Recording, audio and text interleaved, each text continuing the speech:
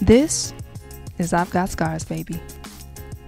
You know, I ended up racing in Europe every summer between 2005 and 2008. And, you know, Nike, I signed with Nike, just continued to train professionally, lived at the Olympic Training Center for about 2.5 years as I prepared for the Olympics. And I ended up, you know, making the team as an alternate and was, you know, officially named to the team and had a great Olympic trials. And was sixth in the 1500 meters, but fourth fastest overall in the United States. And one of the few that actually had the Olympic standard, which is a requirement to even be named to the team. And, you know, I didn't compete in Beijing, but I was on the team, received the official gear and was named to the roster and all that good stuff. And so, you know, in many ways I had achieved the dream that I had set out to achieve. You know, obviously there's a little bit of an asterisk to it because I didn't compete in the games, but I made it all the way to the top, you know, and I beat a lot of the guys, you know, throughout my career that made the Olympic final, that got medals and stuff like that. So I'm like, am I one of the best in the world? In many ways, I was able to answer that question. Yeah.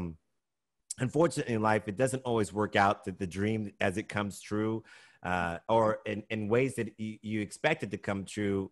It doesn't always work out that way, you know? And so for many years, I looked at my running career when I finally kind of had to step away from the game. I looked at it as a failure because I was like, oh, I didn't do everything that I had set out to achieve. But over the last few years, I've been able to reconcile the experience to understand that in many ways, it was better that it didn't work out the way that I had hoped, because it was never about that. But hold on now. Like, I don't want to glaze over the why it didn't work out situation, because there was a surprise.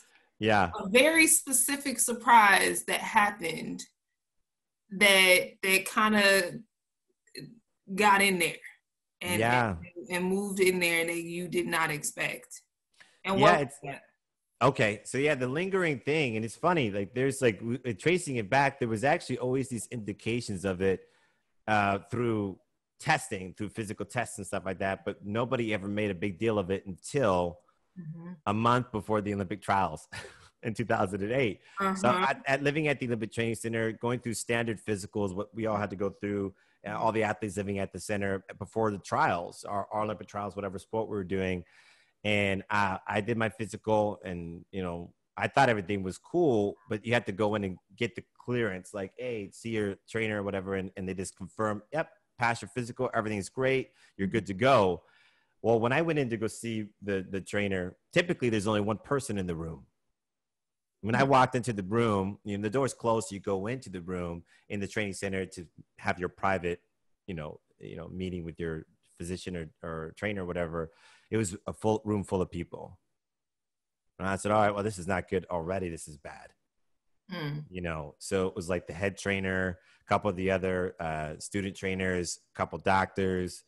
I don't know who else was in that room. It was a lot of people. And I'm sitting there going, this is a small room. First of all, so there's a lot of people already.